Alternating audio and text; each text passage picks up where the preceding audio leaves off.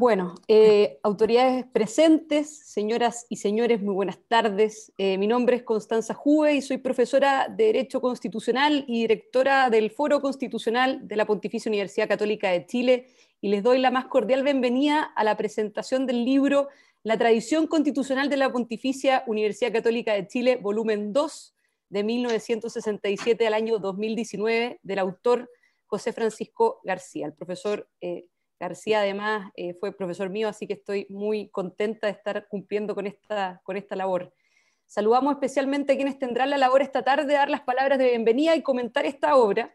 En primer lugar, al rector de la Pontificia Universidad Católica de Chile, señor Ignacio Sánchez, al decano de la Facultad de Derecho de nuestra Casa de Estudios, el dueño de casa, señor Gabriel Boxán, al director del programa LLM-UC y ministro del Tribunal Constitucional, señor Miguel Ángel Fernández, a la decana de la Facultad de Derecho de la Universidad Alberto Hurtado, señora Miriam Enríquez, a la directora de Ediciones UC, señora María Angélica Segers, al director de Departamento de Derecho Público de la Facultad de Derecho de la Pontificia Universidad Católica de Chile, señor Sebastián Soto, al autor del libro, por supuesto, profesor de Derecho Constitucional de esta Casa de Estudios, el profesor García. Nos distinguen además con su presencia autoridades universitarias y académicos de nuestra Casa de Estudios, de la Facultad de Derecho, de otras casas de estudio y alumnos y alumnas de pregrado y del programa del LLM de nuestra facultad. En primer término, se dirigirá a nosotros el rector de la Pontificia Universidad Católica de Chile, señor Ignacio Sánchez. Adelante, rector. Muchas gracias, Constanza. Muy contento de estar hoy día aquí con todos ustedes. Me parece muy importante actividad y quisiera saludar a todos quienes Constanza ha mencionado, muy especialmente a la decana de la Facultad de Derecho de la Universidad Alberto Hurtado, la profesora Miriam Enríquez, al decano de nuestra facultad, al autor, por supuesto, José Francisco García, la moderadora Constanza Juve, a la directora de Ediciones UC, al profesor Miguel Ángel Fernández, director del LLM y autor del prólogo y quien va a comentar el libro, a todas las autoridades universitarias que hoy día se congregan. En primer lugar, quisiera agradecer la invitación del profesor José Francisco García para presentar y comentar su reciente libro, una obra fundamental y de gran relevancia para el país, para la universidad, toda vez que hace un recorrido por el aporte que hemos hecho desde la Pontificia Universidad Católica de Chile a la deliberación constitucional chilena. Coincido plenamente con el profesor Miguel Ángel Fernández cuando describe este volumen como una obra magnífica en su prólogo, que da cuenta de una acabada investigación con fuentes de gran estatura que pone al alcance de un lector no especializado la tradición constitucional de la Universidad Católica. Este me parece es un texto extremadamente importante para nuestra universidad y también en términos constitucionales, pues analiza con gran profundidad y detalle la tradición constitucional de la Universidad Católica y su decisiva contribución a la tradición constitucional chilena. Se trata de una tradición que adscribe, como el mismo autor lo señala, al pensamiento constitucional republicano de comienzos de la República y a la tradición intelectual católica que encuentra sus bases en encíclicas papales con un marcado compromiso con la justicia social. Los inicios de esta tradición se remontan, por supuesto, al profesor Abdón Cifuentes, primer catedrático en esta materia. Cabe recordar que la Universidad Católica nace de una visión de algunas personas de la época, 1888. El profesor Cifuentes fue uno de ellos, que creyeron posible desde el catolicismo contribuir a la libertad de enseñanza a través de una universidad que fuera independiente del Estado. Es en este contexto que en el año 1888 nace, junto con la universidad, también la Facultad de Leyes en ese momento y Ciencias Políticas UC. El primer curso se inauguraría un año después, con solo 50 estudiantes. Las cátedras entonces fueron impartidas por destacados profesores, entre quienes estaba, por supuesto, Abdón Cifuentes en Derecho Constitucional. Es muy interesante observar cómo el autor estructura el libro enlazando las contribuciones de destacados profesores e intelectuales de nuestra Facultad de Derecho, como por ejemplo Enrique Evans, Jaime Guzmán, Alejandro Silva Bascuñán, José Luis Sea y Marisol Peña. En ella va develando la evolución de este legado, a partir de sus ideas constitucionales, que el autor retrata en una referencia conceptual que agrega a sus nombres en cada uno de sus respectivos títulos.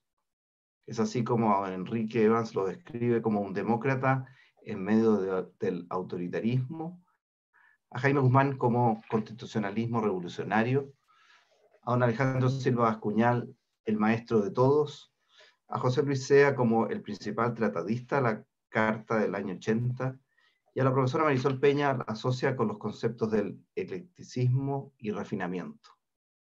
El libro aborda el periodo comprendido entre 1967 y en el año 2019, una etapa que inicia con la reforma universitaria. Algunos años antes, en el año 1963, el profesor Silva Bascuñán publica el Tratado de Derecho Constitucional, que significa un avance significativo en la calidad de la docencia del derecho constitucional.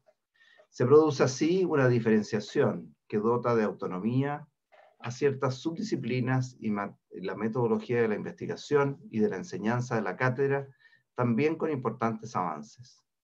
Viene luego el periodo de la reforma universitaria, en que se produce una reflexión en torno a la enseñanza legal, al proceso en que los profesores Evans, Silva Bascuñán y Sea, junto con Jaime Guzmán, tienen un rol protagónico. En 1988, el profesor Sea publica el Tratado de la Constitución de 1980 y más tarde aparece la segunda edición del Tratado del profesor Silva Bascuñán, que abarca el periodo entre 1997 y el año 2010. Paralelamente, se publica también Derecho Constitucional Chileno, interpretación de la Carta de 1980 del profesor Sea, que viene a consolidar la influencia en la tradición constitucional de la UC. El aporte de la tradición constitucional de la Facultad de Derecho de nuestra universidad e incluso de la universidad en completo está justamente en los avances de esta filosofía constitucional humanista, de principios y valores, que encuentra su base en la dignidad de la persona y que irradia el resto de las disposiciones constitucionales. Es posible así apreciar que la tradición constitucional de la universidad no es cerrada, sino por el contrario está en evolución. Prueba de ello son las diferentes escuelas que coexisten en la Escuela de Derecho y que no obstante comparten el carácter distintivo de la tradición iniciada por don Abdón Cifuentes.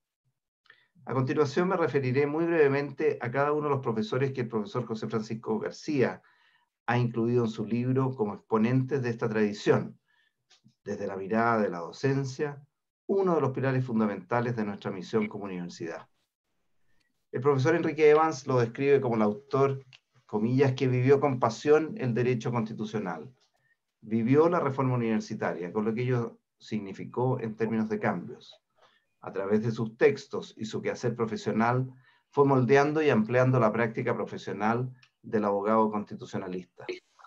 Quienes fueron sus alumnos lo describen como un profesor carismático, muy querido por ellos, implacable en sus clases magistrales.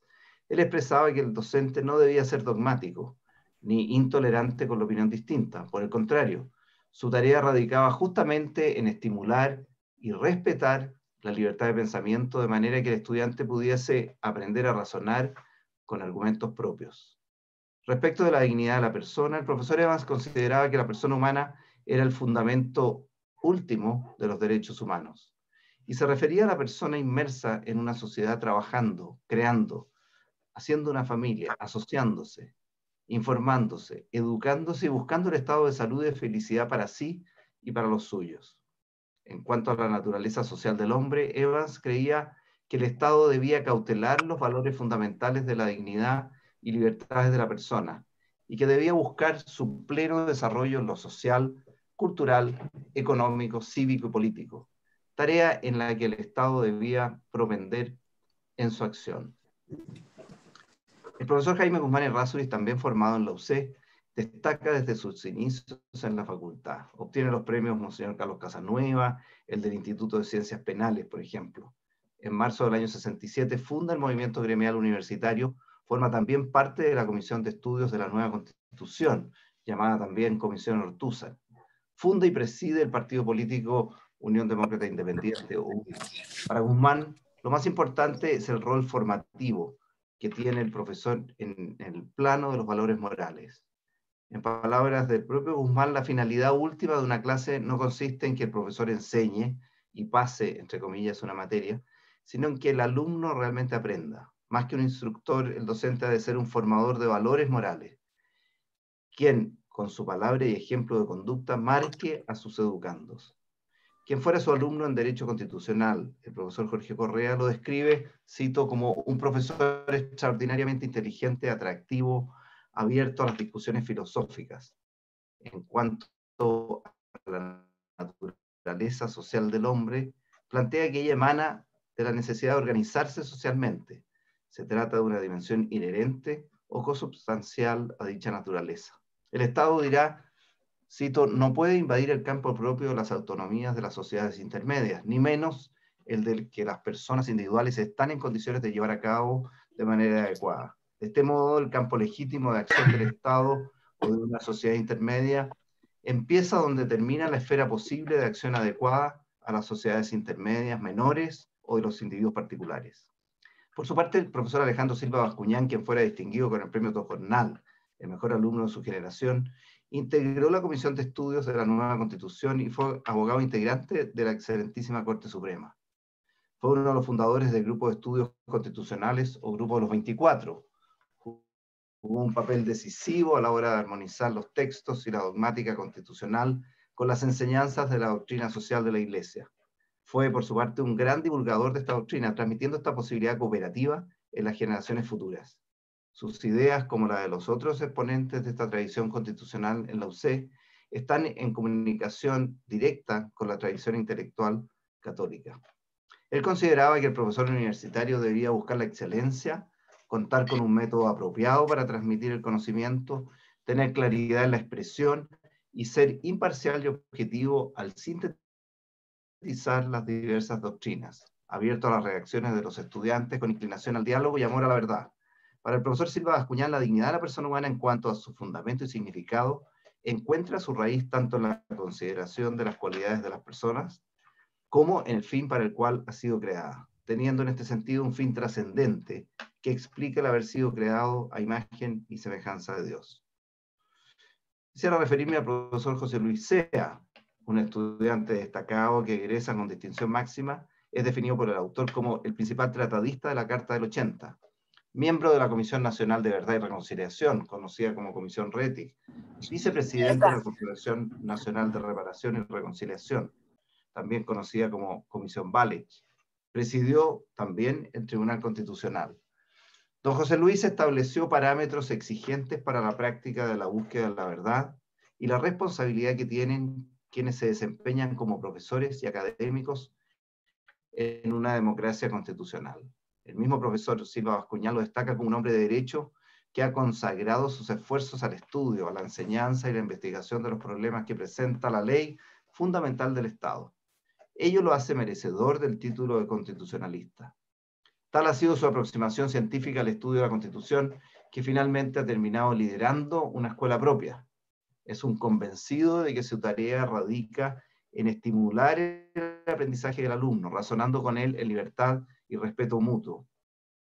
Para el profesor Sea, la dignidad de la persona es la base que permite a cada cual en su vida un proyecto con impronta propia, permitiendo la realización como persona. Es decir, para el profesor Sea, la dignidad de la persona es el cimiento o sustento de los derechos humanos y como un valor o bien primario de todo individuo de la especie humana, que debe ser el más importante de los reconocidos por la Carta Fundamental. Destaco que el profesor José Luis Sea obtuvo el premio a las políticas públicas, precisamente llamado Abdón Cifuentes, hace unos años. Y estamos muy, muy contentos de que esté participando activamente de nuestra Facultad de Derecho. La profesora Marisol Peña, por su parte, exalumna de la Facultad de Derecho, obtuvo el premio Luis Gutiérrez Allende y Monseñor Carlos Casanueva, ministra del Tribunal Constitucional y la primera mujer en presidirlo. Su destacada trayectoria académica y profesional le ha significado numerosos reconocimientos. Su planteamiento como docente ha sido el de enseñar el derecho público en perspectiva interdisciplinaria, dejando de lado todo sesgo formalista y desconectado de la práctica, de la vida práctica. Ella misma ha dicho que en el proceso de enseñanza-aprendizaje lo más importante no es el caudal de conocimiento que se transmite, sino la persona que contribuye a formar en un sentido integral. Destacan en definitiva su rol como docente, su permanente preocupación por la formación integral de sus estudiantes, su eclecticismo y apertura a nuevas ideas, y el llamado a repensar la enseñanza del derecho público. Si bien he querido detenerme en el ámbito de la docencia, como he dicho antes, uno de los pilares fundamentales de nuestra misión como universidad es la formación de personas. Pues ahí considero que está también la tradición constitucional de la UC. Sin afán de favorecer la actividad profesional y jurídica de los 5 protagonistas de este libro, que nos lleva a recorrer la historia del derecho constitucional de los últimos 50 años de la UC, he querido destacar al tiempo que nos van introduciendo también en los diferentes momentos de nuestra historia política e institucional. Me ha parecido también relevante destacar cómo estos docentes van aportando la construcción de un legado por medio de su docencia, una tradición que trasciende a la esfera pública con su participación en momentos claves de nuestra historia. Queda de manifiesto que la tradición constitucional UC ha incluido ciertamente y ha influido ciertamente en la configuración social de nuestro país. Hoy, que nos encontramos en un proceso constitucional en el que como país tendremos la posibilidad de redactar una nueva Carta Fundamental, las universidades católicas tenemos el desafío de pensar esta nueva Constitución desde nuestra identidad, con propuestas de alternativa que contribuyan al bien común y a la justicia social. En este aspecto, creo una labor realmente encomiable y muy destacada lo que ha presentado hoy día el profesor José Francisco García, a quien felicito y estimulo a que mantenga y siga trabajando en esta labor académica que tanto beneficio entrega al proceso constituyente y al entendimiento de la Constitución que vamos a redactar en conjunto. Esta es una oportunidad que hoy se abre para que desde nuestro quehacer podamos aportar al desarrollo y al bienestar de nuestro país.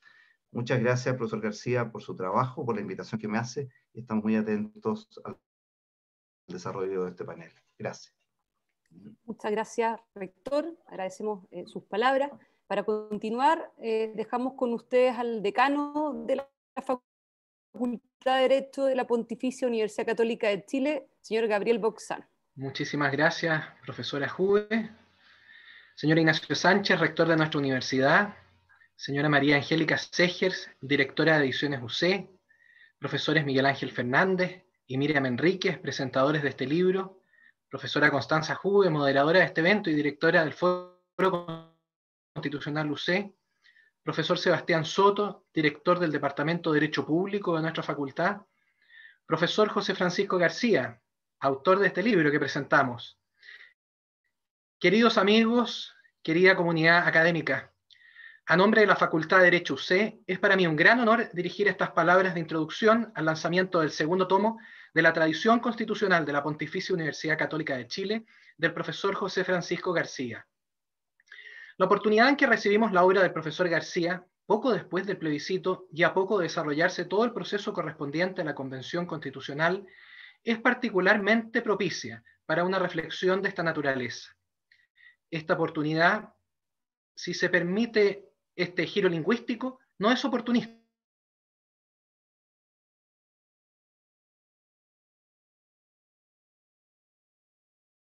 Para nadie de los que conocemos a José Francisco, y yo lo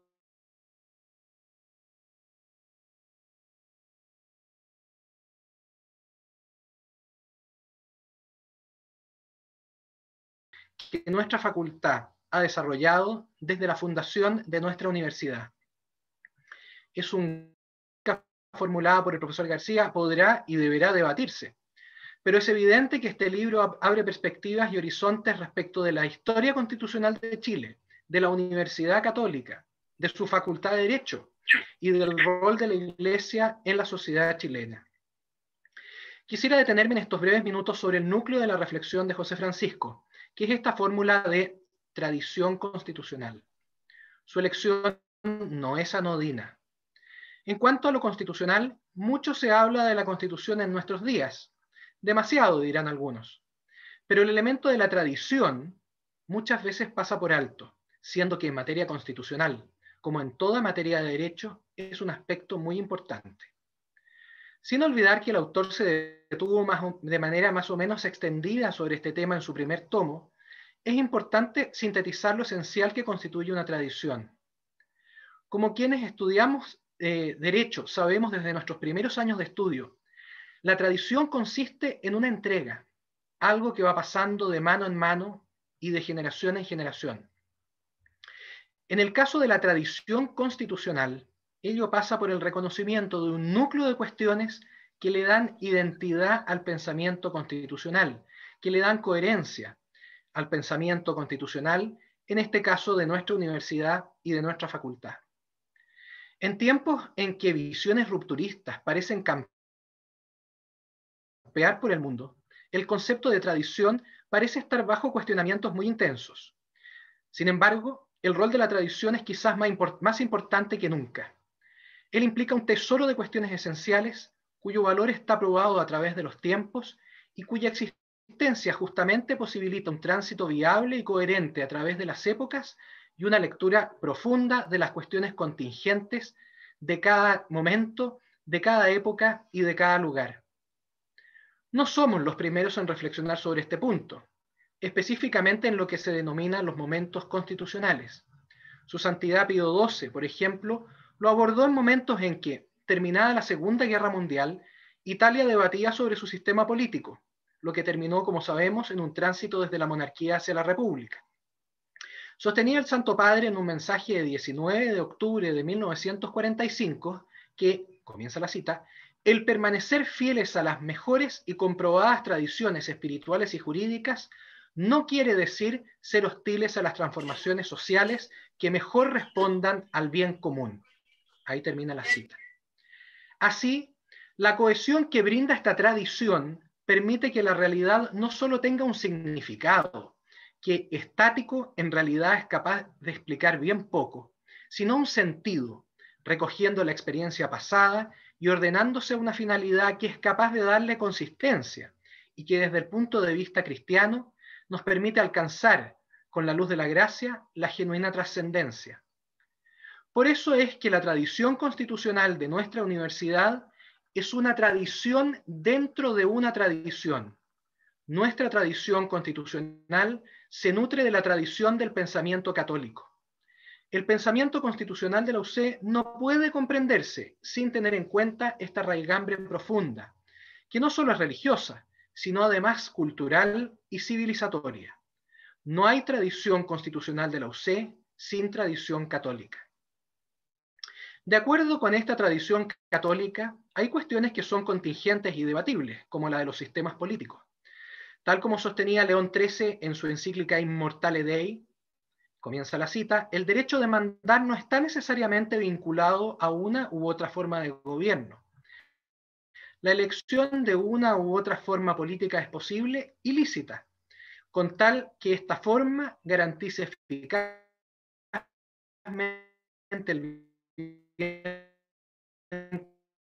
común y la utilidad de todos. Ahí termina. Es una norma universal sobre cuál sea la forma mejor de gobierno, ni sobre los sistemas más adecuados para el ejercicio de las funciones públicas, tanto en la esfera legislativa como en la administrativa y en la judicial. Ahí concluye la cita. Pero sí existe un núcleo de cuestiones en las cuales la tradición católica no vacila y que forman parte de sus fundamentos. Por ejemplo, el rechazo absoluto del totalitarismo, el reconocimiento del principio de subsidiariedad como clave para el desarrollo del ser humano y de la sociedad, el bien común como finalidad de la comunidad política, el respeto de la vida humana desde la concepción hasta la muerte natural, los derechos y deberes naturales, la primacía de la iniciativa privada, la libertad de asociación, la libertad de culto, el derecho de propiedad, aún con cierto, y por supuesto, en lo que directamente le atañe a nuestra universidad, la libertad de enseñanza. Esta libertad de enseñanza bajo cuya inspiración nació precisamente la Universidad Católica frente a las pretensiones hegemónicas del Estado decimonónico en la materia. Es particularmente importante en la enseñanza del derecho, en lo cual se comprende con especial realce la materia constitucional. Ya Pío XI, antes del desastre de la Segunda Guerra Mundial, amonestaba en Non abbiamo bisogno que, comienza la cita, una concepción del Estado que hace que pertenezcan a este las generaciones jóvenes enteramente y sin excepción, desde la primera edad hasta la edad adulta, no es conciliable para un católico con la doctrina católica. No es para un católico conciliable con la doctrina católica que la Iglesia, el Papa, deban limitarse a las prácticas externas de la religión, misa y sacramentos, y que todo lo demás de la educación pertenece totalmente al Estado. Por ello es importante que este libro provenga de la Universidad Católica, haya sido publicado por la Universidad Católica, verse sobre la Universidad Católica y estudie el pensamiento de la Universidad Católica. Como universidad, nuestro deber permanente es de colaborar al bien común, sin subyugarse ciegamente al Estado ni a autoridad otra temporal. Como recuerda Benedicto XVI en Deus Caritas Est, comienza la cita, la Iglesia no puede ni debe emprender por cuenta propia la empresa política de realizar la sociedad más justa posible. Este libro da cuenta de la fuerza espiritual que nuestro pensamiento constitucional ha despertado y ofrendado a lo largo de la historia, en orden a la construcción permanente de un Chile más justo, y su elevación más allá de un materialismo desconocedor de la verdadera dignidad del ser humano. Por ello, el aporte de este libro es múltiple. Varias vertientes que pudieran destacarse, pero quisiera detenerme en dos. Es ciertamente un aporte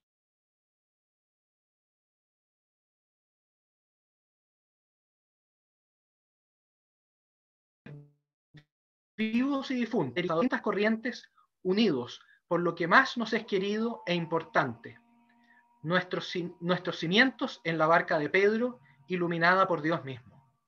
Esto, que institucionalmente es tan vital para nuestra facultad, José Francisco lo reconoce en la estructura de su obra, pues no puede sino, conjuntamente con analizar la tradición constitucional de la UC, ofrecer también una interpretación de la historia de la facultad y de la universidad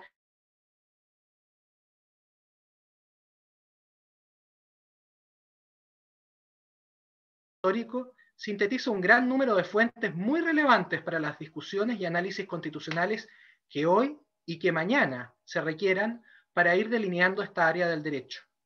De hecho, no es que este libro pueda aportar hoy a pesar de su talante histórico. Por el contrario, es precisamente gracias a las razones justas para iluminar a nuestra sociedad. Justamente es por la luz y contra la oscuridad que nuestra universidad y nuestra facultad fueron creadas. Es por Jesucristo, la verdad y luz de luz, según el símbolo de nuestra fe, que consagramos nuestros esfuerzos para seguir promoviendo el derecho y la justicia en todos los rincones que podamos alcanzar. Muchas gracias, José Francisco, en lo personal, por participar con tu libro en esta búsqueda de la verdad que caracteriza a la universidad. Un trabajo grande, por el cual te felicito y te agradezco. Oportuno, pero no oportunista. En un momento estelar, este trabajo para el constitucionalismo. Lo hago como decano, como profesor y como antiguo compañero de generación. Y también muchas gracias en lo institucional, por ofrecerle al país y a tu universidad un estudio tan vasto sobre la facultad a la que sé tanto quieres y sobre varias de las figuras que han marcado su riquísima historia. Quaerite primum regnum Dei et justitiam eius. Que el testimonio de las grandes mentes constitucionales evocadas y estudiadas con celo por ti en este notable libro nos permitan recordar en cada instante, en este momento constitucional y en el futuro, y hasta el final de los tiempos, que solo alcanzaremos la verdad, la belleza y el bien, y todo lo bueno que anhelamos, en la medida que busquemos primero el reino de Dios y, lo que es vital para nuestra facultad de Derecho,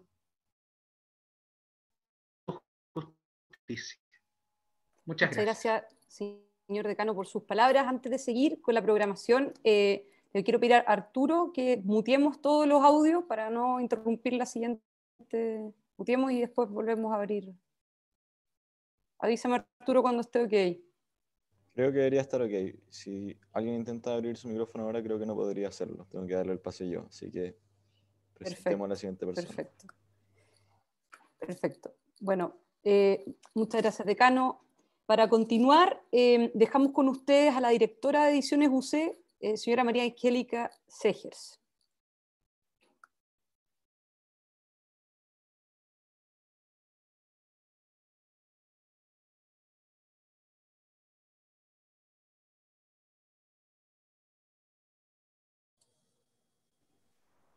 Arturo, tienes que darle ahí a eso. Buenas tardes a todos. En nombre de Ediciones UC les quiero dar la más cordial bienvenida al lanzamiento del libro Tradición Constitucional de la Pontificia Universidad Católica de Chile, 1967-2019, del autor José Francisco García. Agradezco en primer lugar a las autoridades que hoy nos acompañan, encabezadas por el rector Ignacio Sánchez y el decano de la Facultad de Derecho, Gabriel Boxan. Muchas gracias también a los presentadores del libro, Miguel Ángel Fernández y Miriam Enríquez, y por supuesto, nuestro agradecimiento al autor, que vuelve a confiar en Ediciones UC para editar este segundo volumen de su obra.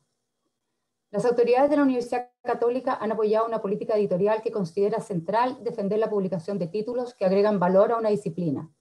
Las editoriales académicas no están diseñadas para competir en los rankings de lectoría, sino para producir un impacto efectivo en la transmisión de conocimiento de calidad. Por eso, en una universidad compleja, no puede sino destacarse que exista el saber suficiente para dar vida a una publicación académica de primer nivel, y la posibilidad de llevar ese conocimiento fuera de los círculos académicos, por medio de libros que en distintos formatos y por variados medios y plataformas llegan a la comunidad en general, ajena obviamente a los círculos de pares y la realidad del paper, no es para la Universidad Católica una consecuencia colateral, sino un objetivo central de su misión académica y de su compromiso público. El libro que hoy presentamos no puede ser mejor reflejo de lo que una editorial académica como Ediciones UC está llamada a realizar. La investigación de José Francisco García no solo ha sido rigurosa, sino innovadora en el tratamiento, atractiva en la aproximación a través de los personajes que han delineado la disciplina constitucional desde esta facultad e impactado en su desarrollo en Chile. Y además, valor nada menor, escrito en un lenguaje accesible y que en muchos pasajes se lee como un libro de disciplina tanto como uno de historia o de actualidad política. El libro además se publica en la colección Pedro Lira Urquieta, que constituye un esfuerzo conjunto de la Facultad de Derecho y de Ediciones UC para proyectar obras de la más alta calidad en las diversas ramas de las ciencias jurídicas, y que reconoce al gran civilista y decano de la Facultad de Derecho de la Universidad Católica por más de 15 años. Serán los presentadores de la obra los que ciertamente ponderarán las características que hacen de este libro lectura obligada, sobre todo en los tiempos que corren y a puertas de un proceso constituyente que todos esperamos devenga en una constitución que permita el mejor desarrollo en nuestro país. Es por eso que en mi rol de editora quiero relevar en este momento lo que este libro significa en términos de impacto, no solo para la disciplina, la universidad o la editorial, sino mucho más importante para la sociedad en su conjunto. Esto es lo que hoy debemos agradecer al profesor García, entender el sentido más profundo del trabajo académico, que ya sea a través de los alumnos que se forman o de libros como este, siempre buscará finalmente contribuir a la sociedad. Muchas gracias.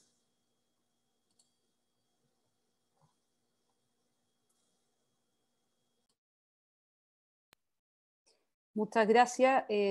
Agradecemos a la directora de Ediciones UC por sus palabras. Una sola cosa como prevención, independiente de que hayamos muteado a todos, hay veces que hay gente que sale y después vuelve a entrar. Entonces, para no interrumpir a quienes estén exponiendo, les pedimos que por favor tengan la precaución ahí de ver que sus micrófonos estén apagados para no interrumpir. Continuando con esta presentación, damos inicio a los dos comentarios académicos de la obra. Estas presentaciones estarán a cargo, en primer lugar, del profesor de Derecho Constitucional de nuestra facultad, director del programa del LMUC y además ministro del excelentísimo Tribunal Constitucional, señor Miguel Ángel Fernández. Profesor Fernández, tiene la palabra hasta por 15 minutos. Muchas gracias, Constanza. Muy buenas tardes a todos. Especialmente quiero saludar al rector Ignacio Sánchez, al decano de la Facultad de Derecho, profesor Gabriel Boxán, a la decana Miriam Enríquez de la Facultad de Derecho de la Universidad Alberto Hurtado. Diviso también a la presidenta de la Asociación de Derecho Constitucional, profesora Ana María García, y a los profesores, alumnos y exalumnos que nos acompañan, especialmente a los profesores, alumnos y exalumnos del LLM UC. Agradezco al profesor José Francisco García por haberme invitado a prologar y hoy día a presentar el segundo volumen de su obra sobre la tradición constitucional de nuestra universidad, con el cual cubre el periodo 1967-2019. Considero que el volumen que nos presenta el profesor García, como anticipaba el rector, es genuinamente una obra magnífica, es decir, excelente y admirable. Excelente por la forma, a la cual también contribuye de manera decisiva la excelente edición de Ediciones UC. Excelente por el contenido, pero también digna de admirar, porque permite al lector, incluso no especializado, apreciar la tradición constitucional de nuestra universidad, juzgándola como sobresaliente o extraordinaria. Este segundo volumen, como ya sabemos, está dedicado a las contribuciones de los profesores Evan, Guzmán, Silva Bascuñán, en la segunda parte, Sea y Peña, dedicándole un capítulo de la obra a cada uno de ellos.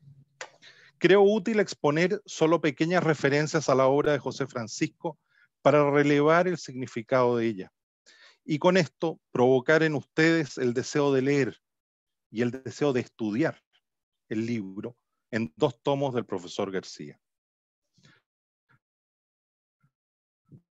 El autor sitúa al profesor Enrique Evans entre la reforma universitaria a fines de los años 60, donde la Universidad Católica fue un temprano ícono de los nuevos tiempos, y la larga travesía del derecho constitucional chileno a partir de 1973 y hasta la recuperación de la democracia en 1990, destacando sin duda su aporte a la comisión de estudio entre aquel año y 1977, y su temprano, justificado sólidamente por él mismo, pero de todos modos lamentable, retiro de la cátedra universitaria. Es cierto, como dice José Francisco, que el legado del profesor Evans quedará marcado por diversos aportes técnicos a la disciplina, por ejemplo, en materia de estatuto constitucional de la propiedad, de esencia a los derechos, la crítica frontal al original artículo 8º de la Constitución y algunas ideas tal vez demasiado avanzadas para su época sobre una suerte de semipresidencialismo. José Francisco es perspicaz al captar de don Enrique una conjunción que con modalidades distintas caracterizará también a los demás profesores que estudia y que quisiera destacar hacia el final de esta presentación, al señalar que nos lega también el paradigma del abogado constitucionalista, el tratadista, pero que no solo en sus textos, sino en el quehacer profesional va moldeando y ensanchando la práctica constitucional. José Francisco atribuye al profesor Evans una independencia y libertad de espíritu características en él, quizás acompañada, nos dice, de un poco de altanería y rebeldía y mucho sentido de inconformismo. No podríamos llegar a comprender hoy aquel mundo plagado de autoridades y profesores de la facultad, acomodándose en el nuevo estado de cosas, los silencios cómplices en los salones, recordando la expresión de Jorge Milla sobre la universidad vigilada. Por eso califica a don Enrique, y aprovecho de saludar a su hijo Eugenio, profesor también del LLM, como un demócrata en medio del autoritarismo. En el caso de Jaime Guzmán, indudablemente por el tiempo y el rol en que le toca realizar su aporte, este será de una manera diversa, aunque igualmente conectando academia y quehacer profesional, esta vez en la política, pues no serán tratados, nos dice el autor, o manuales, donde encontraremos el pensamiento constitucional del profesor Guzmán, sino más bien en las actas de la comisión de estudio o en documentos complementarios. Aunque José Francisco, creo, hace un hallazgo importante al descubrir las 3 documentos en que puede constar el pensamiento central de Jaime Guzmán, aspectos fundamentales del anteproyecto de Constitución Política, el camino político y la definición constitucional.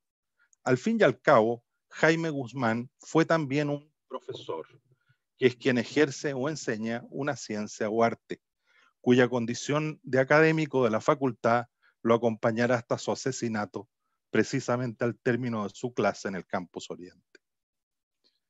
Sea como fuere, concluye José Francisco, no hay duda que el profesor Guzmán dejó un legado significativo en Derecho UC, en el constitucionalismo y en la historia política chilena, en tres aspectos centrales: la interpretación del principio de subsidiariedad en la tradición intelectual de la doctrina social de la Iglesia, la aproximación a la democracia y lo que denomina su constitucionalismo revolucionario, porque rompe abiertamente con la tradición constitucional chilena de cambio gradualista. El tercer profesor es don Alejandro Silva Bascuñán, maestro de todos. En su segunda etapa, pues ya formó parte del primer volumen de esta obra, dejando en evidencia que en términos de tiempo y participación académica y profesional es quien cruza y vincula uno y otro momento en la tradición constitucional de nuestra universidad, sobre lo que volveré al final. Sobre todo, el autor nos revela la visión de don Alejandro acerca del profesor universitario, que ya recordaba el rector, y sostiene que ha jugado un papel decisivo a la hora de armonizar los textos constitucionales y la dogmática constitucional con las enseñanzas de la doctrina social de la Iglesia. Se trata de la dimensión habilitante del constitucionalismo, que pone énfasis en la capacidad del Estado de actuar constructivamente a favor del interés general, pero junto a esta capacidad habilitante y transformadora, el profesor Silva Bascuñán cree que debe poner especial atención a los límites a sus atribuciones, echando mano al principio de separación de funciones, al de responsabilidad y al de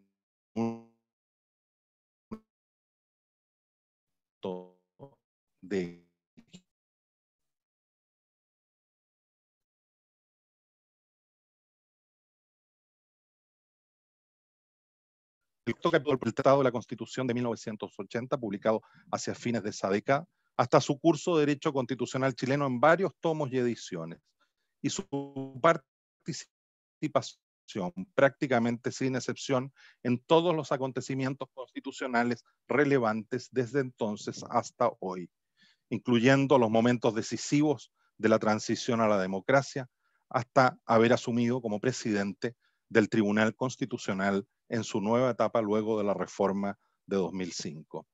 Por eso dice José Francisco que estamos frente al tratadista de la Carta de 1980.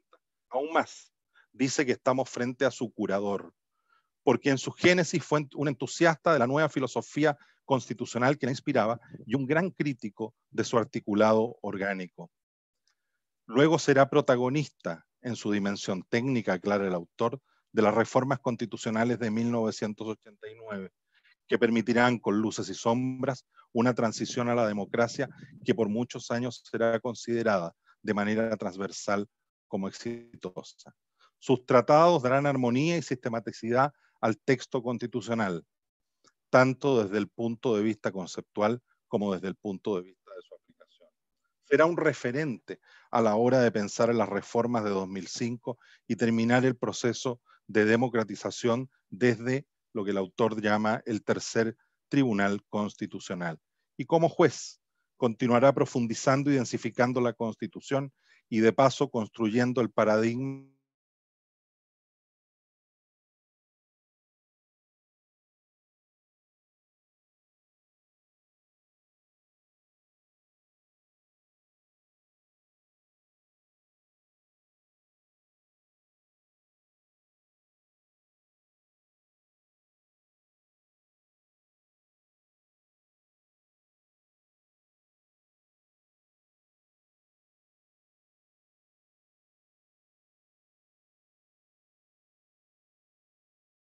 valiosa y por lo tanto permite situarla en la saga de Evans, Guzmán, Silva y Sea. La profesora Peña tiene que ser posicionada en el presente y de cara al futuro, porque tiene muchos años por delante para seguir aportando a la dogmática constitucional desde la tradición constitucional. No solo sería una apreciación injusta, sino gravemente incompleta sostener que el libro del profesor José Francisco García se refiere y agota en describir la obra, trayectoria y aporte de los profesores que con cuidado, pero sinceramente, presenta y evalúa en los 2 volúmenes de su libro. Como savia que corre por los pasillos de la Universidad Católica, primero en la Casa Central, luego en el Campus Oriente y de vuelta en la Casa Central.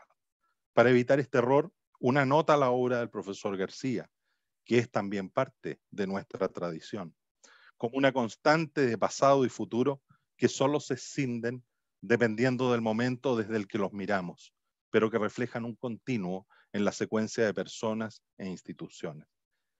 El volumen que presentamos junto al análisis de los 5 profesores incluye también una contribución significativa en los párrafos iniciales de cada uno de los capítulos que se dedican a ellos, sobre el contexto histórico en que comienzan su actividad académica. Y lo mismo en los párrafos finales, donde va delineando precisamente la tradición que él está buscando. Hay que leer unos y otros párrafos con mucha atención. Son un excelente material de lectura para nuestros alumnos de pre y posgrado. José Francisco, al fin y al cabo, también es un profesor. Es la mirada del constitucionalista joven sobre hechos a veces cercanos todavía que nos han ido modelando a todos, dentro y fuera de la facultad. Será bueno revisitar esta mirada cuando el autor sea parte de la obra futura, seguramente escrita por otro, que sitúe el examen sobre él y sobre los que sigan esta tradición en este tiempo y más allá. Pero no hay duda, el aporte del libro José Francisco no es solo una relación más o menos circunstanciada de la vida y contribución de los profesores que han seguido aportando la tradición constitucional de la UC, sino que es una presentación crítica de un tiempo de nuestra historia política e institucional sobre fundamentos sólidos, con opiniones propias, siempre sensatas, respetuosas, sinceras y agudas, como es precisamente esa tradición de la que él, lo repito, ya forma parte. El autor nos recuerda casi al finalizar este segundo volumen que en su investigación, esta es la naturaleza de su libro, es una investigación, ha argumentado a favor de la contribución decisiva de la tradición constitucional de nuestra universidad y de su facultad de Derecho a la tradición constitucional chilena, desde Abdón Cifuentes a fines del siglo XIX. Lo que más exactamente busca responder en este segundo volumen es cuál es la dimensión de la Carta del 80 que puede ser considerada aporte de la tradición constitucional de la UC. Su tesis es que esa contribución se encuentra en los avances y la evolución de la filosofía constitucional humanista, personalista, de principios y valores, que, basada en la dignidad de la persona humana, irradia el resto de las disposiciones constitucionales, rompiendo barreras que inhiben un constitucionalismo social intenso y compatible con una subsidiariedad activa que promueve la participación de la sociedad civil en la coproducción de bienes sociales. Es cierto lo que dice José Francisco. Quisiera complementarlo con una consideración adicional a la que ya me he referido, que arranca de la bibliografía de los 5 profesores estudiados. Por causas diversas, todos asumen y proyectan la tradición de la universidad junto a su actividad académica y a la contribución desde ese ámbito a confirmar la tesis planteada por José Francisco, teniendo participación relevante en otras áreas del ejercicio de la abogacía, sea en el mundo privado, en la función pública, en la tarea política o gremial o en la judicatura.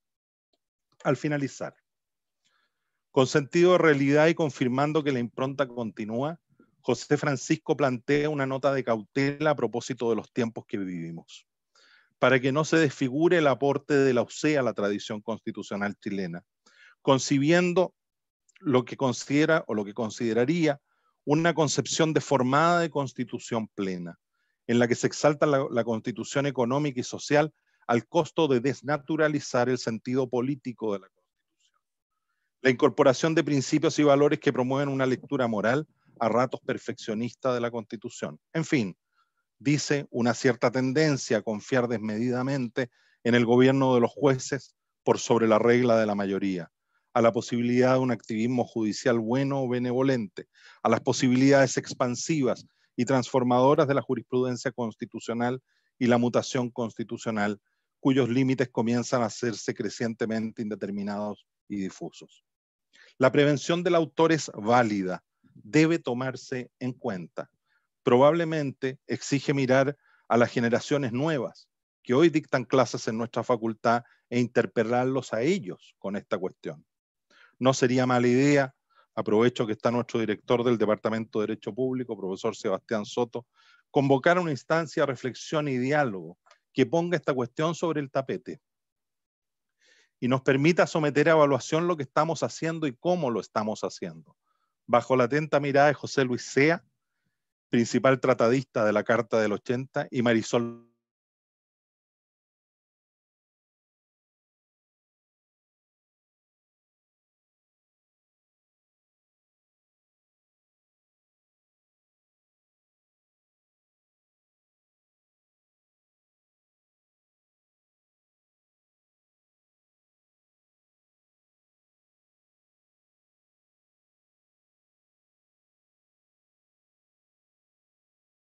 por su obra magnífica. Muchas gracias, Constanza.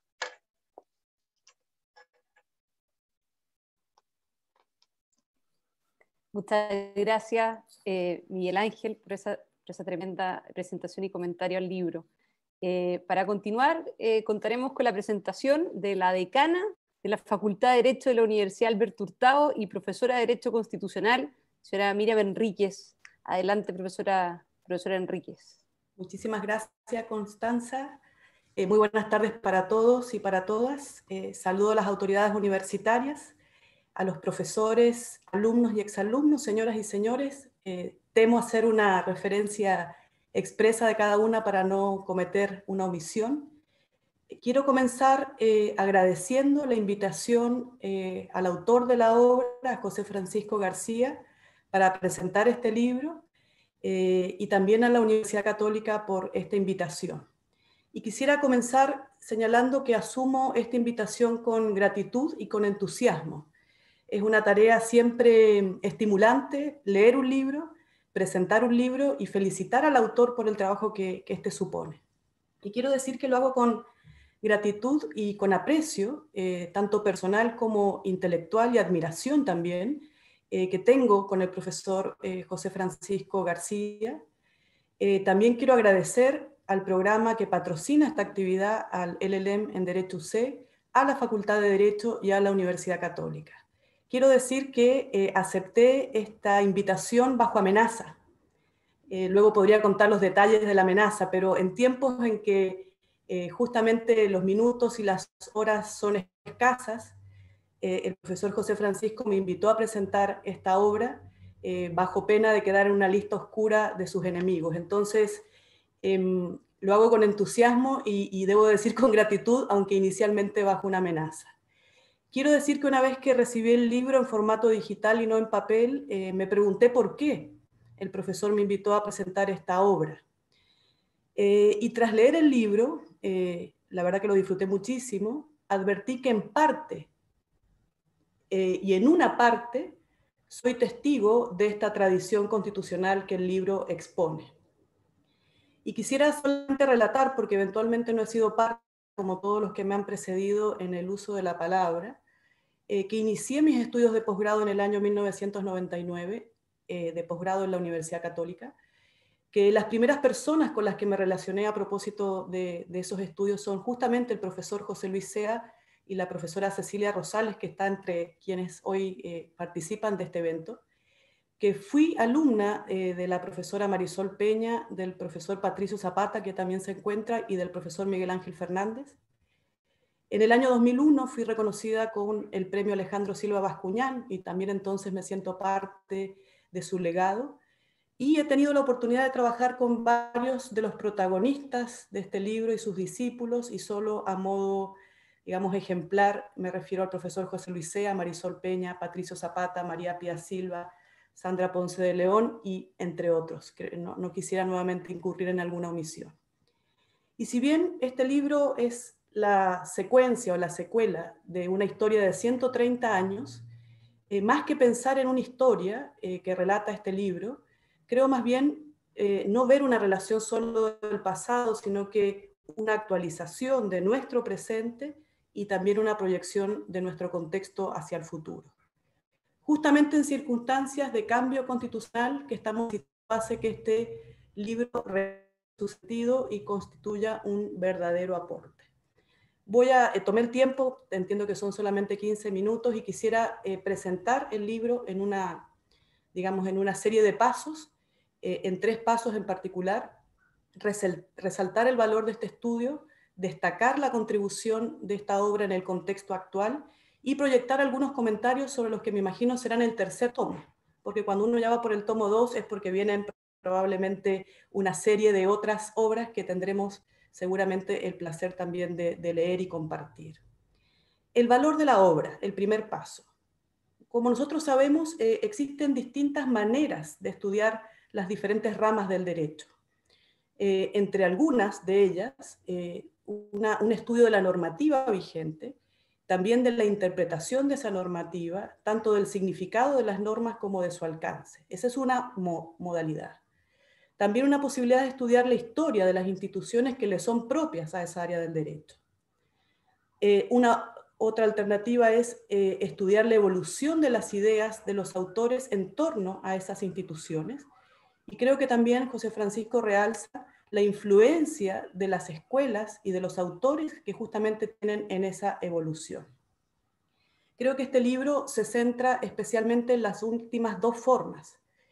Y al no ser un estudio sobre lo contingente necesariamente, supone una mayor contribución porque profundiza el estudio de esas instituciones, permite analizarlo y también proyectarlo. No se imaginan la dificultad que hoy es, como profesor de Derecho Constitucional y como profesora de Derecho Constitucional, enseñar una asignatura a propósito de una Constitución que está en una situación interina.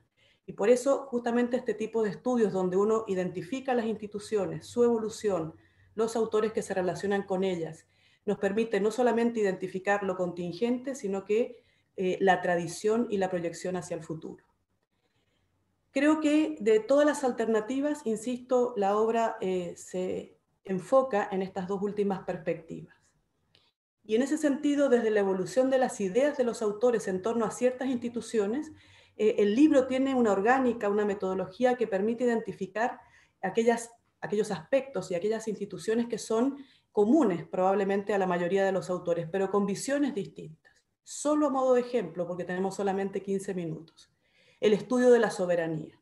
Es una institución, por supuesto, capital para el derecho constitucional, y es una institución que es tratada con, detalle o de forma pormenorizada en cada uno de los autores que se destacan en esta obra. Por ejemplo, el profesor Evans entiende que los depositarios de la soberanía son los gobernados, pero a su vez que los derechos de los gobernados son un límite a la soberanía. El profesor Evans, la Carta de 1980 establece algo que no señalaba la Constitución de 1925, sino que esa carta lo subentendió, y es que la soberanía o la ejerce el pueblo directamente o delega su ejercicio en las autoridades que esta Constitución establece. Discurre en una serie de análisis que claramente por motivos de tiempo no es posible abordar, pero lo que hace justamente es relacionar el prisma de la ciencia política contemporánea a la institución de la soberanía, a su vez como institución relevante del derecho constitucional. También el concepto de soberanía, que es una institución que es pormenorizadamente, insisto, analizada por cada uno de los profesores que se destacan en la obra, es asumida por el profesor Jaime Guzmán, con una perspectiva distinta a la referida por el profesor Evans. Jaime Guzmán identificó la importancia de la soberanía y estimó necesaria reconocerla a la nación y no al pueblo. Además, identificó la necesidad de considerar un concepto de soberanía que sea compatible con el cristianismo y el justnaturalismo cristiano. Sostuvo que la soberanía no se limita al sufragio universal y reconoció distintos tipos de soberanía y destacó que la soberanía justamente se limita por los derechos esenciales que emanan de la naturaleza humana. Me encantaría poder hacer una revisión de todos los autores y a propósito de la misma temática, pero justamente lo que el profesor destaca es cómo las instituciones, las mismas instituciones relevantes para el derecho constitucional, fueron abordadas por todos los autores, eventualmente con puntos en común, con sus divergencias, con las influencias de determinados autores, y por ejemplo el profesor Silva Bascuñán, también en una posición distinta al profesor Guzmán, enfatizó la idea de una soberanía no nacional, una soberanía popular, a principios rectores como el pluralismo político, el sufragio universal y la protección de los derechos humanos. También consideró que la soberanía debía estar limitada por los derechos naturales sobre la base de la idea del derecho de la comunidad y del bien común. Esto es solamente una muestra entonces como una forma de abordar el estudio de una determinada temática o área del derecho puede ser desde la perspectiva que los autores tienen a propósito de la misma institución y recoger a su vez cómo esa institución es influida, por ejemplo, por el constitucionalismo liberal, por el constitucionalismo social, por otros autores, hasta llegar, por ejemplo, al caso de la propuesta de soberanía limitada de la profesora Marisol Peña, no solamente por los derechos esenciales que emanan de la naturaleza humana, sino que incluso por los postulados del derecho internacional. Por otro lado, hay que identificar la influencia de las escuelas y sus autores en esa evolución. Creo que esta es otra de los aspectos que la obra resalta. Y la influencia de la tradición constitucional de la Facultad de Derecho de la Universidad Católica es evidente en ciertas temáticas. La mayoría de ellas tienen que ver directamente con lo que se denomina la parte axiológica de la Constitución. Es común a todos los autores que se centran en ciertos puntos y en ciertos aspectos como la persona humana, la dignidad humana, la servicialidad del Estado, el bien común del Estado, la subsidiariedad, los límites justamente a la soberanía y los derechos constitucionales. Sin embargo, las propuestas que estos autores hacen a propósito de todos estos temas, si bien corresponden todas a ámbitos comunes que se denominan la filosofía constitucional humanista o sencillamente la filosofía constitucional, entre ellos hay diferencias, hay matices o hay ramificaciones, como señala el profesor José Francisco García. Todas estas nociones, todas estas perspectivas claramente han influido como una escuela en la tradición constitucional chilena. Ya en la Constitución de 1980, en las reformas del año 1989 y 2005, y en la propia labor interpretativa que ha hecho el Tribunal Constitucional de estas disposiciones a partir del año 2005, en el rol destacado que por supuesto tuvieron ministros como el profesor José Vicea y la profesora Marisol Peña. El autor expone las críticas a esta tradición vinculadas al cuestionamiento del origen autoritario de la Constitución. Sin embargo, creo que la invitación que hace es totalmente sugerente a diferenciar los planteamientos que cada uno de estos autores realiza a propósito de las temáticas, es decir, a reconocer y además identificar estas ramificaciones. Ese era el primer paso. El segundo paso es el aporte de este libro al proceso constituyente. Creo que el libro contribuye a superar el temor de la hoja en blanco. Muchos temieron en el debate previo al plebiscito del 25 de octubre que la propuesta eventual de una nueva constitución supusiera una discusión desde una hoja en blanco, desde foja cero. Y este libro justamente demuestra que existe una tradición constitucional chilena. Demuestra que existe una tradición constitucional de la Universidad Católica, de su Facultad de Derecho, que hace parte importante justamente a esta tradición constitucional. No muchas universidades pueden preciarse de tener una tradición constitucional propia que ha influido en la tradición constitucional bicentenaria. Y el último paso, porque estoy en el tiempo. Para un tomo 3, suponiendo que el profesor escribirá una saga de varios tomos, y probablemente muchos de ellos los escribirá el propio autor y otros tendrán que ser a propósito de la contribución de José Francisco a esta tradición. Creo que esta marcada tradición intelectual católica quizá en los próximos tomos tendrá que revisar la influencia de otras tradiciones, y me refiero probablemente a las tradiciones extranjeras, porque gran parte de los profesores que hoy renuevan el grupo de los profesores que estamos analizando y que de alguna manera José Francisco homenajea en el libro, han tenido una formación también adicional a la que se recibe en la propia universidad, y habrá que ver cómo se concilian ambas tradiciones. Una segunda cuestión es la trascendencia de la perspectiva de género en la formación de los discípulos de la Universidad Católica. Yo quisiera destacar aquí que los profesores que están consignados en el libro, por ejemplo, y solamente a modo de ejemplo, el profesor Alejandro Silva Bascuñán y el profesor José Luis Sea hicieron una apuesta notable en el mérito y en las capacidades de ciertas profesoras que hoy destacan en el claustro de profesoras de la facultad. Y me refiero, solamente por nombrar algunas, a la profesora Marisol Peña, María Pía Silva, Ángela Vivanco, Cecilia Rosales, Catalina Salem, Constanza Juve. Es decir, hay en la Universidad Católica un grupo de profesoras que han dado justamente origen y han sido de alguna manera fundadoras de esta agrupación de profesoras de Derecho Público que, insisto, en una tradición constitucional también con perspectiva de género, hacen una notable contribución al derecho constitucional y que probablemente sea una arista, un aspecto de estudio en los tomos posteriores. Creo que comparto con el profesor Miguel Ángel Fernández la nota final de cautela del profesor José Francisco, porque esta tradición que se describe no está inmune o no es inmune a los cambios. La mirada probablemente de los próximos tomos será cómo influyó esta tradición, con matices probablemente, en el proceso constituyente que estamos transitando y en los distintos roles que van a jugar los distintos profesores de Derecho Público, de Derecho Constitucional en este proceso constituyente. Roles que ya se han jugado, y me refiero en particular al rol que en la comisión técnica que permitió la reforma constitucional para sustituir la constitución actual tuvieron justamente los profesores José Francisco García, Arturo Fermandoa y Sebastián Soto, y también a los futuros candidatos a la Convención Constitucional, que algunos ya han expuesto sus intereses, como la profesora Constanza Juve y Patricio Zapata.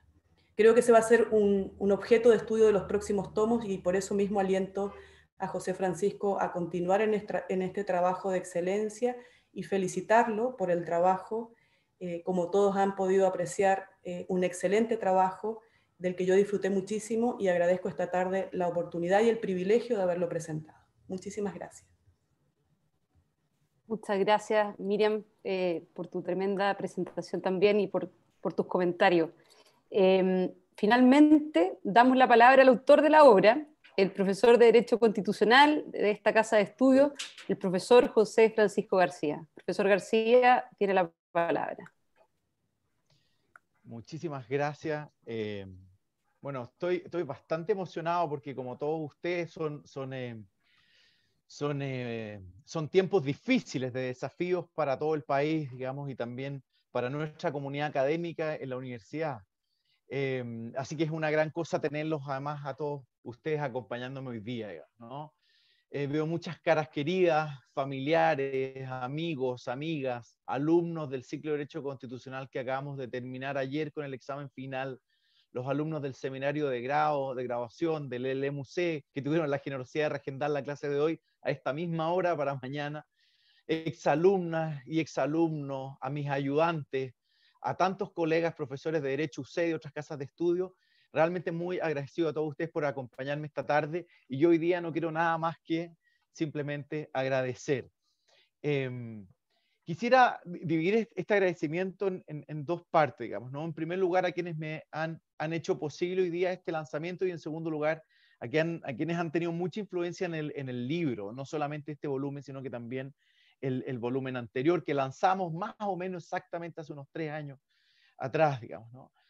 En primer lugar, quiero agradecer a destacadas autoridades de la universidad que me han acompañado con estas palabras de bienvenida, comenzando, por supuesto, con nuestro rector, Ignacio Sánchez. Realmente un privilegio, rector, tenerlo esta tarde con nosotros. Tiene una agenda muy ocupada y realmente nos ha dedicado esta tarde, así que realmente estoy muy, muy agradecido.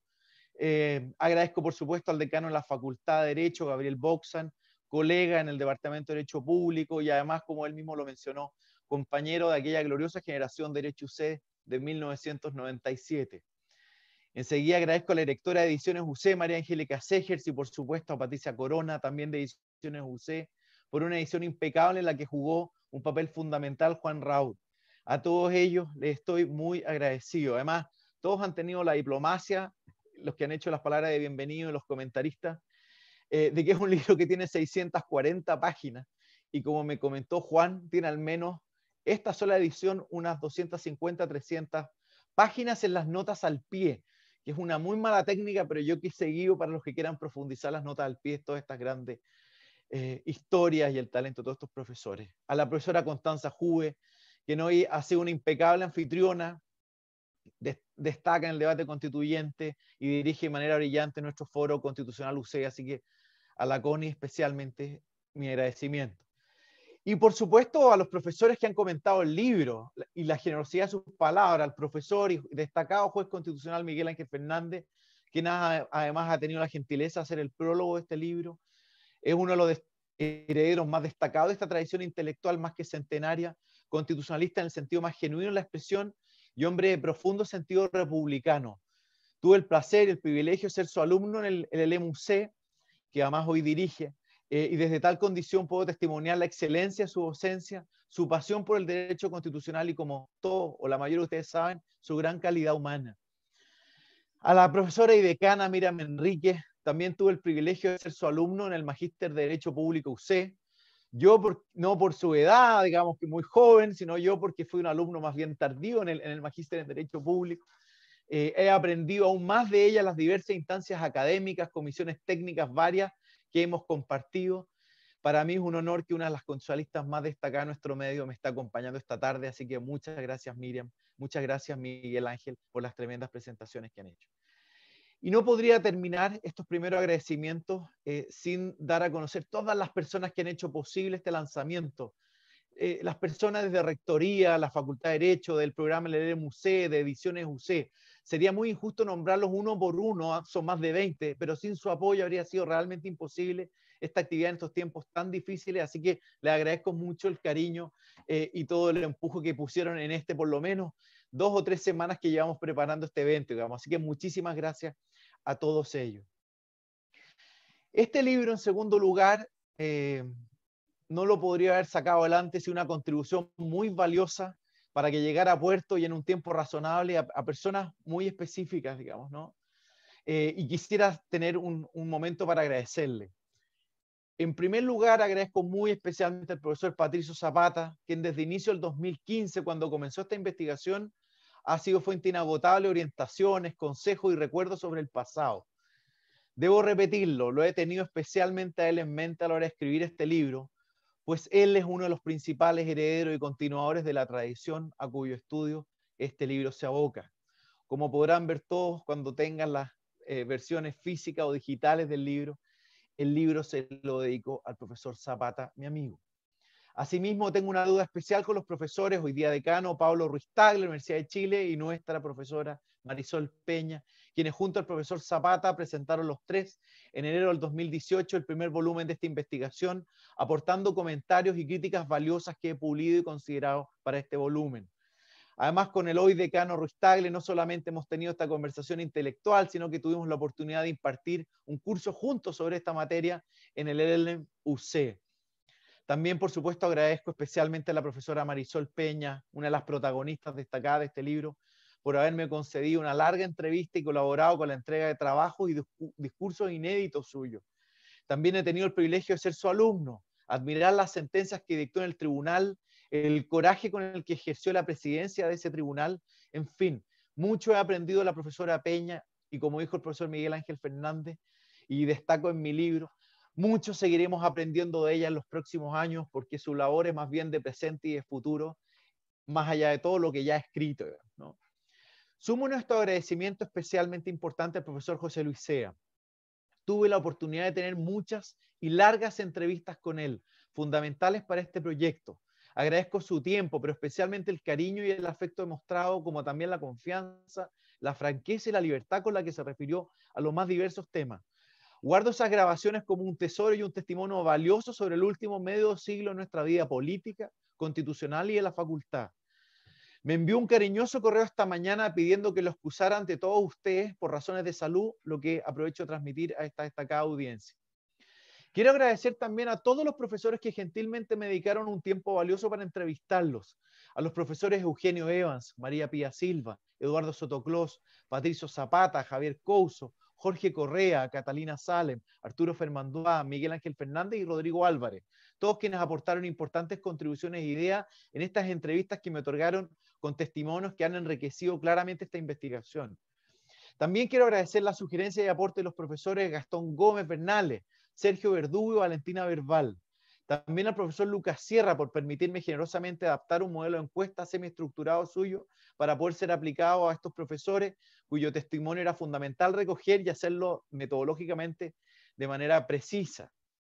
Una deuda de gratitud especial tengo con mis ayudantes de investigación asociados a este volumen del libro, especialmente Arturo Tortelo, que nada más hoy día ha sido un gran hospedador de este encuentro, a Felipe Sánchez y a las hermanas Carmen y Olga Rodríguez. Sin su aporte, este segundo volumen habría demorado mucho más tiempo.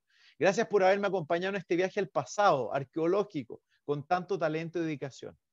Agradezco también a mi oficina, Gómez Palavicini y García Abogado, y especialmente a mi grupo de práctica, por el apoyo constante y la discusión abierta de algunas de las tesis del libro y todas las horas que le he quitado en conversaciones sobre el mismo.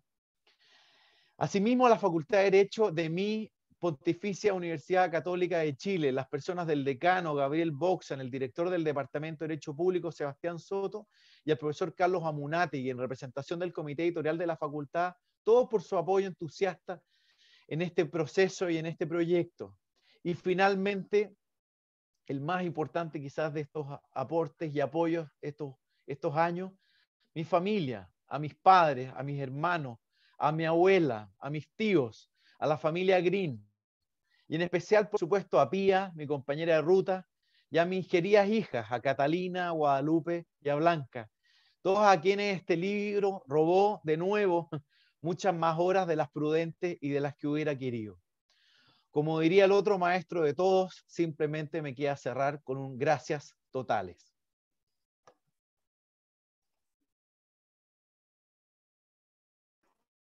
Muchas gracias, Checha. Bueno,